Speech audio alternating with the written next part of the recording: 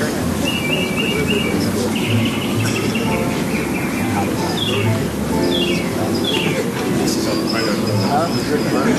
know. Woo!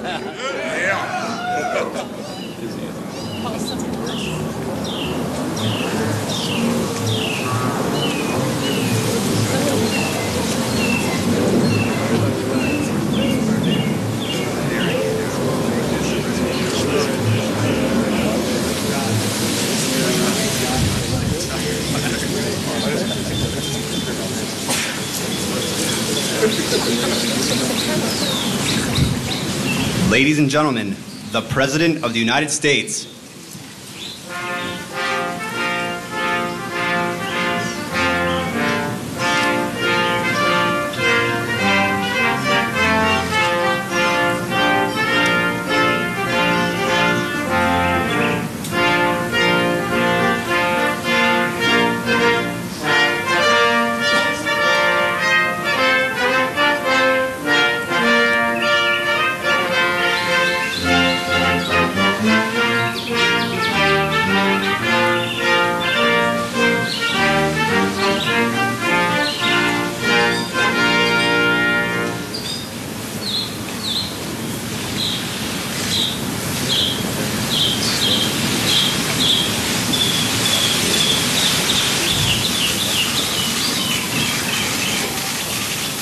Thank you, everybody. Thank you.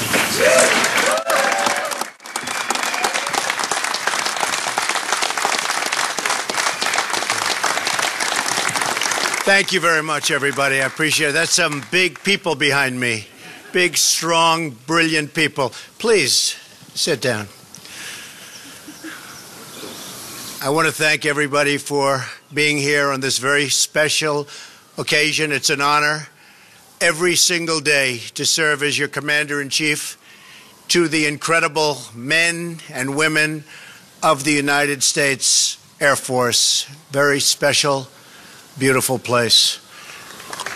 Very, very special. I also want to welcome the Acting Secretary of the Air Force, Lisa Disbrow, and the Air Force Chief of Staff, General David Goldfein. Thank you. Thank you. Thank you, Lisa. The cadets here represent not only the future of our Air Force, but also the future of our country. Their skill, dedication, loyalty, and patriotism represent the very best of America. Thanks especially to the Air Force Academy Superintendent, Lieutenant General Michelle Johnson, and for your outstanding stewardship. You have been truly outstanding, Michelle, and we appreciate it so much. Thank you. Developing leaders, character, I mean, so many things are developed at the Academy. It's really an amazing, amazing job they do, and we all joined the very proud and distinguished heritage of the long blue line. You know what that is, fellas? That's a long, big, beautiful blue line. I would also like to welcome several who are here today, including, maybe just stand up for a second, Doug Lamborn. Hi, Doug. Ted Poe. Ted. Thank you, Ted. Ted. Don Bacon. Hi, Don. Doug Collins.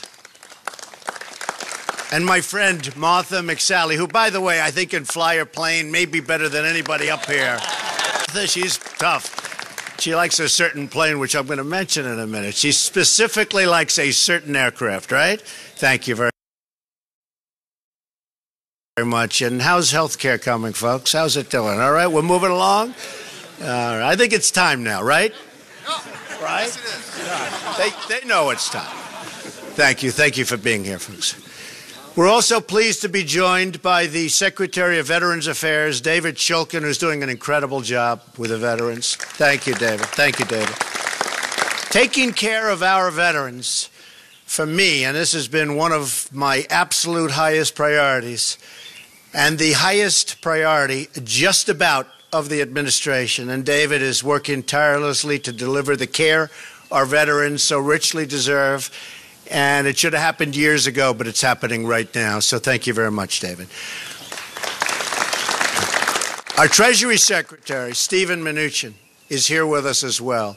Stephen is determined to bring jobs and prosperity back to the United States, and he is really doing some very great service with a very complicated set of circumstances, and it's working out well. So, Stephen, thank you very much. Finally, and in this particular case, David and Stephen and Congress folks, we have to say this. We are truly and deeply proud to welcome the Falcons of the United States Air Force Academy to the White House, most importantly. Congratulations to you all. Coach Calhoun, you and your team had quite a season. Like good Air Force guys, you flew under the radar to victory. You know, we're buying a lot of those under-the-radar planes, you know. In fact, you can fly over the radar. You're still not going to detect them. It costs a lot of money, I'll tell you that. This week, our Republican team had its own victory under the radar. That is a very important thing for the men and women of the United States military. And it's a very important thing for the people of our country.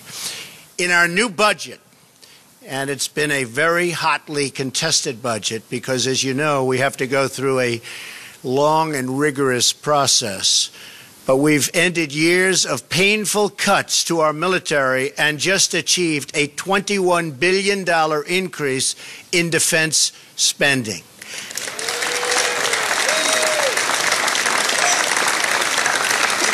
And we didn't do any touting like the Democrats did, by the way. Not only did we achieve this massive and badly needed increase in defense, but we did so without having to put in place an equal increase in non-defense spending, breaking the so-called parity rule that was breaking our budget and degrading our military. And that's not happening anymore. That I can tell you with surety. So you're going to have the money we need and the equipment we need. There will never be a time, I will tell you this, when we will be spending more money. We are doing the necessary funding. We're going to have the finest equipment of all types, whether it's airplanes or ships or equipment in general, that we've ever had in the history of our country. We are taking care of our military, and we're not going to go back to what we were doing for the last long period of time. Our military is going to be taken care of. That I promise you. Thank you. Thank you, folks. With this major investment in America's national defense, a core campaign promise of mine, we are at last reversing years of military cuts and showing our determination and resolve to the entire world. And believe me, the entire world is watching. And we have resolve like never, ever before.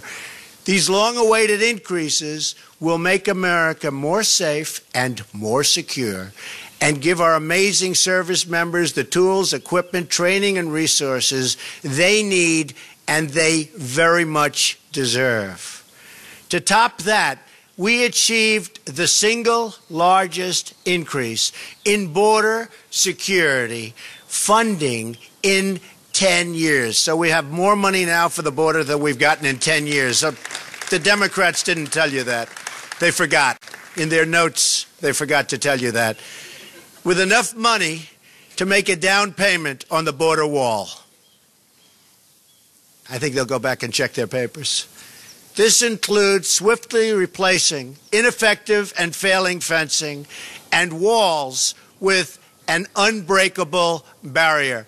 So we're putting up a lot of new walls in certain areas. We're putting up a tremendous amount of money to fix the existing structures that we have, some of which we can keep into the future. They're in good shape, but we have to bring them back to the highest level. We'll be doing that with this payment. And make no mistake, we are beginning to build the wall, and we will keep out the gang members, criminals, drug and human traffickers that threaten our citizens and that threaten our security. Any member of Congress who opposes our plans on border security, and I know these folks didn't, is only empowering these deadly and dangerous threats, and we will not put up with it, and the public won't put up with it. This bill also includes important health care resources for our great coal miners who have not been treated well, but now they're being treated very well, and continues to make funding available so inner-city children here, right in the nation's capital, can go to the school of their choice.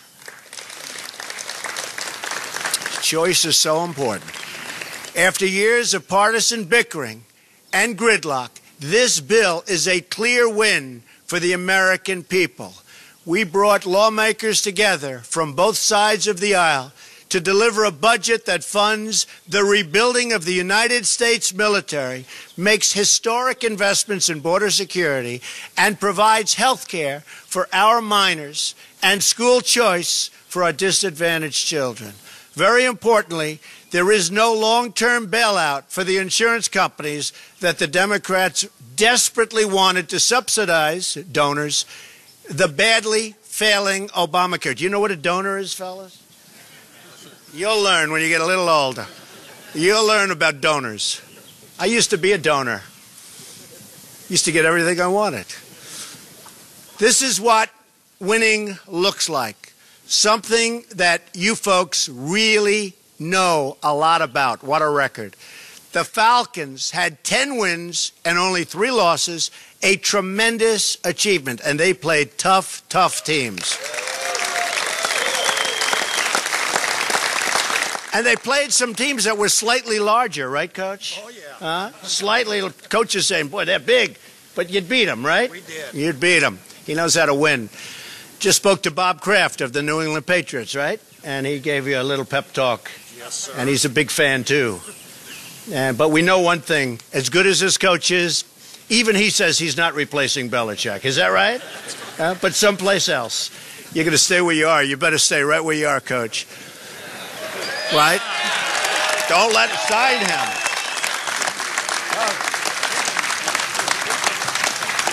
He better never leave us. He better never leave.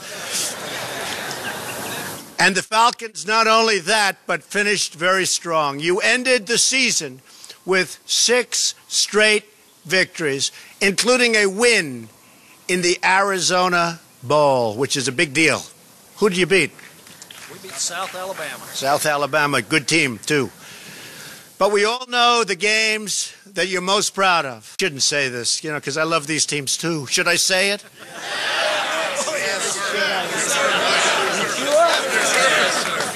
I thought they were.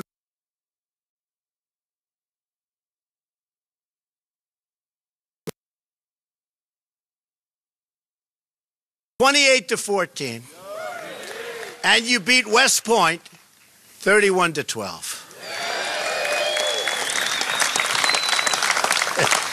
Does anybody feel guilty that you made me do that? No? It's a great privilege for me, for the first time, to present you the Commander-in-Chief's Trophy. My first time. Established in 1972, the Commander-in-Chief's Trophy has been claimed by the Air Force Academy. This is pretty hard to understand. You did go under the radar, Coach. I mean, it's really an amazing thing. A record, listen to this, 20 times. You have the record. More than any other of the service academies. Pretty amazing. As the United States Air Force celebrates its 70th birthday this year, this trophy will serve as a point of pride for the Academy's cadets, graduates, and all of the members, past and present, of the United States Air Force that we love. I love the Air Force. I love those planes. I love buying those planes at a reduced price. I have been really negotiating. I have cut billions. I have to tell you this, and they can check, right, Martha? I have cut billions and billions of dollars off plane contracts sitting here. Do they give me credit? No, but that's okay. So we can either do one of two things. We can buy more planes, or we can cut the budget. What do you want to do? She says buy more planes. I think you're right. Nowadays, I think you're right. As proud as we are of your achievements on the field, we are even more proud of you and all of those who attend our service academies in general for your distinguished service on behalf of our great nation. Whenever an Air Force crew flies, you'll always find a powerful symbol of American strength and American prestige. From the A-10 Warthog, stand up, Martha. This is what she flied. She said, please, please, Mr. President, order more. You think that's just a great plane, right? It does some pretty big damage, I know that. Okay, and we're working on that, okay? She loves that plane. To the F-16 Viper, not as good, not as good. To the B-2 Spirit, a little different, but still, no. It's pretty good, though. Our proud aircraft and airmen fill our friends, and you wouldn't believe it, with the level of confidence, and they really, truly strike fear into the hearts of our enemies. And I tell you, we have so many of those planes coming in. We have planes coming in from all different corners and all different sizes and speeds and with different capabilities. You're going to be very proud of what we're doing with the Air Force. And wherever, thank you. Thank you.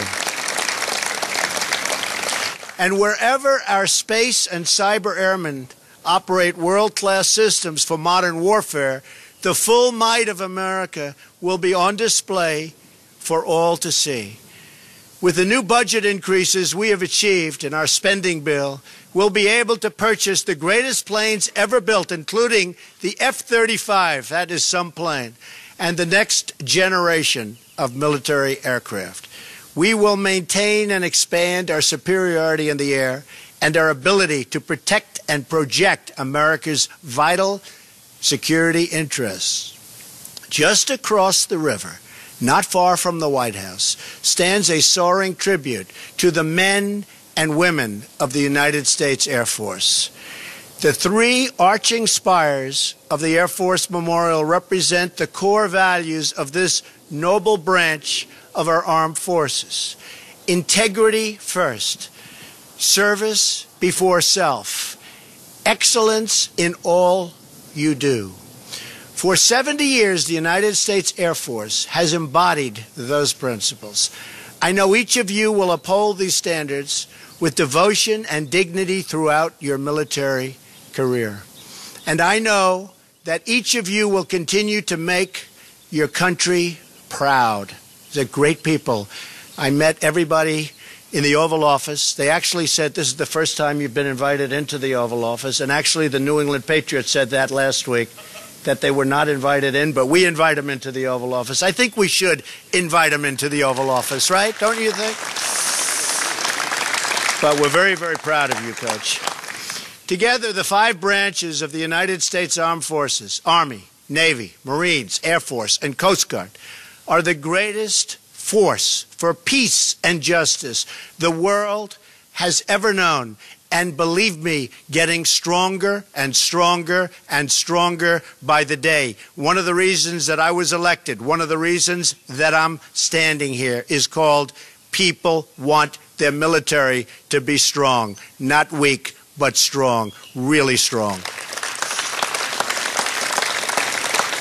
You keep us safe. You keep us strong, and you keep us free.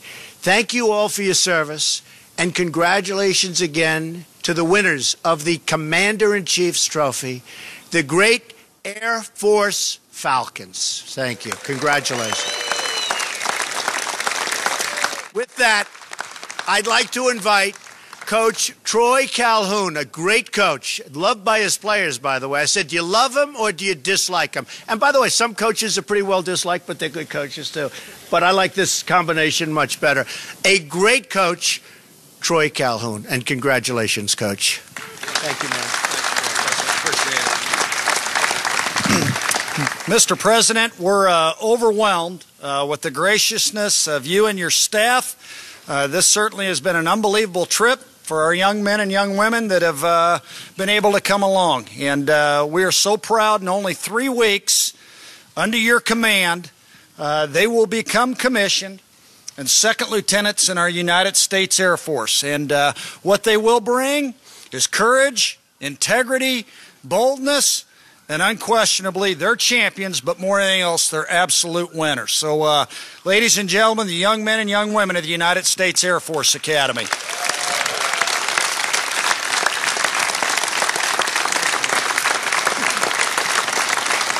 Hey, at this time, we have a couple of mementos we'd like to leave for the President. I will say this, our Commander-in-Chief, you look at our roster, we never have anybody that's ever worn jersey number 1 here in the last 9 years.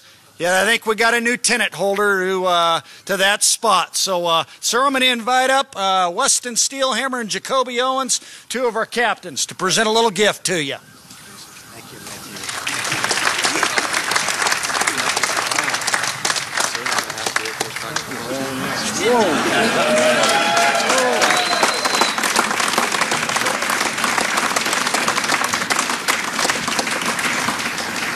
That's so good. Thank you.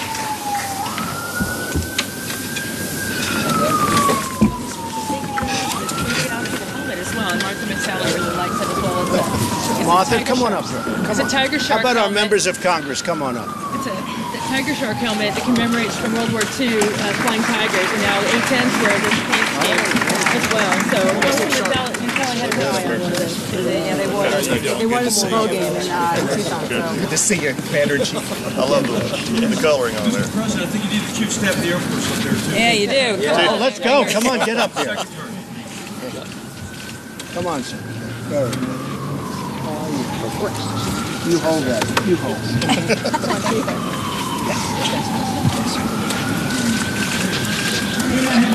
Oh, you gotta see the sides. Good picture, General. Good side.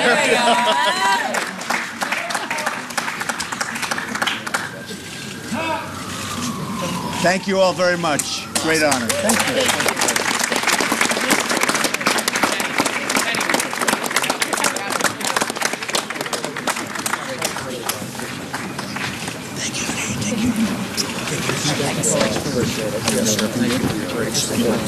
Yes, sir. Thank you. Okay.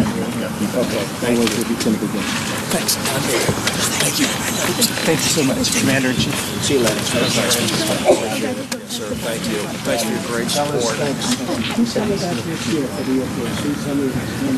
That guy right there. Yes, sir. Well, you're going to be a lonely guy. Can you guys do your place, Coach? It'd be hard. They're yours now.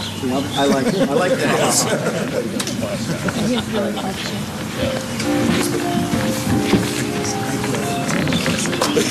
that.